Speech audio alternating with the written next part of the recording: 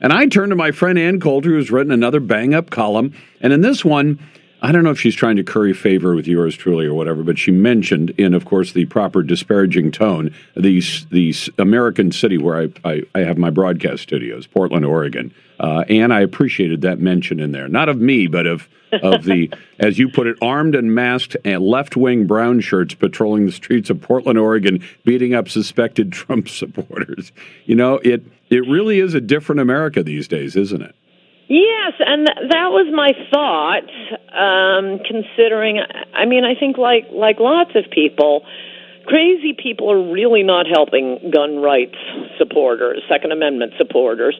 I mean, it's unbelievable that our constitutional rights seem to hinge on insane people doing the right thing. That's what we have to count on. And there has been, I mean, it is a coincidence, as cancer clusters are generally coincidences. It's called the law of large numbers. In a country of 340 million people, there will be, you know, weird trends, and you try to read something into that. There does seem to have been an uptick this year in the mass shootings by crazy people. And as you and I have talked about before, I mean, not just for the shooting aspect, but for the, macheteing people aspect and blowing up school aspect. That was the biggest mass killing in U.S. history, by the way. A guy used a bomb to blow up a school in Michigan. A bomb in a wagon, by the way, for really old school treatment, right? Right. Well, you are good. The crazy people pushing people onto subway tracks. I mean, I do think we've gotten a little too, there's a pendulum on these things, and too many crazy people are not being treated properly. A lot of them can have, perfectly normal lives. But beyond that, like a lot of people, and that's what got me thinking, for the first time, because there's been this spate of mass shooting, you start thinking, is there anything else that could be done? Could we have an age limit? They're talking about, and you see some of these apparently reasonable liberals, not the crazy ones like Beto O'Rourke, who just comes out and says, confiscate all the guns. But, coming to us and soccer mom types, come on, there's got to be something we can do to limit this, besides the obvious things that you and I have talked about.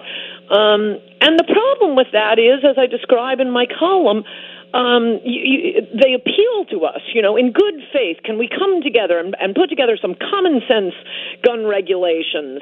Well, no, these are people who have no common sense, no belief in legal process, no good faith at all. They're not honest brokers, and I go through several examples of this, starting with Proposition 187 in California back in 1994, where 60% of Californians, including a huge majority of African Americans, of Asians, of 1/3 of Hispanics, and of course a huge majority of white Californians, voting to stop funding government services for illegal aliens.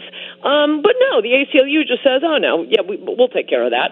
We'll take this to a Carter-appointed left-wing judge, and she'll hold the law or the proposition voted on by Californians. I mean, you don't get any more direct democracy.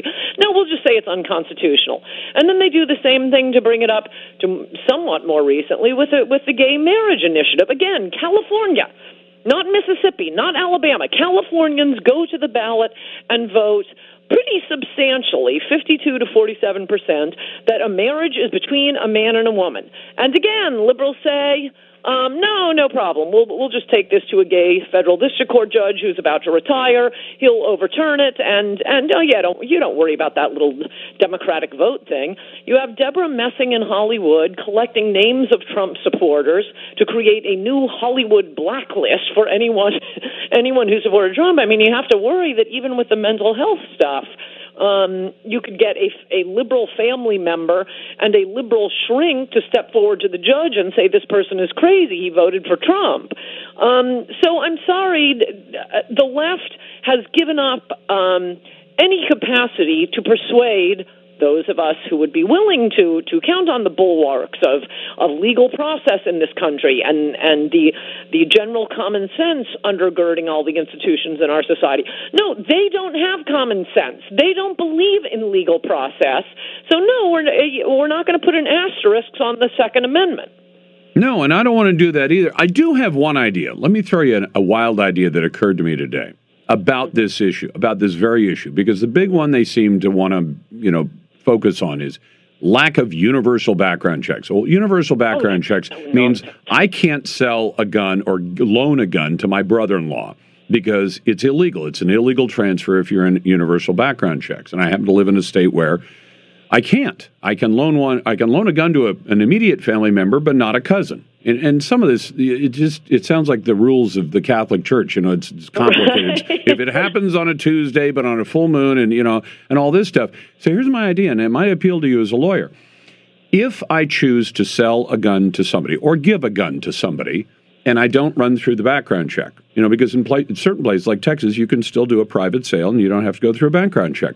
Right. If I want to be protected from legal liability, I run them through a background check. If I don't, if I say, no, I trust my friend, kind of like Kevin Hart trusted his friend to drive his car the other day, and it didn't work out so well. Yeah. Then I am subject to both criminal and civil liability. Now, if you said, well, hold on, you're putting gun ownership. No, you're just saying, Lars, if you decide to loan a gun to a longtime friend and you trust him, you're trusting him that if you don't run him through a background check, then you may be subject to criminal penalties, and give the jury the right. I mean, right now, I bet a Texas jury would probably tell the guy who sold that gun to the otherwise disqualified from owning a gun, most recent shooter, how long do you want to throw him in jail? They'd probably say 5 years. And they'd probably say, plus, we're going to hit you with some financial penalties because your actions caused something horrible to happen. The gun went into the hands of a guy who was legally disqualified from owning one, but he dodged the system. That could make both free market folks and both gun owners and 2A fans like me and the liberals happy by saying, okay, we're going to hold somebody responsible if they do this. Yes, a lot of those straw purchaser laws are on the books, and I think it's a great idea, and I'll have more to say about it probably in an upcoming column. Yep. This week's column was, and I totally agree with everything you said, this week's column, to take the example you used, yeah, even a Texas jury would give you 5 years. I suspect a California jury would give you the death penalty. That's my point now. When we no longer can count on just basic common sense and good faith of our fellow citizens, which I think is quite a change from, certainly a change since before Trump was elected. That was a huge leap.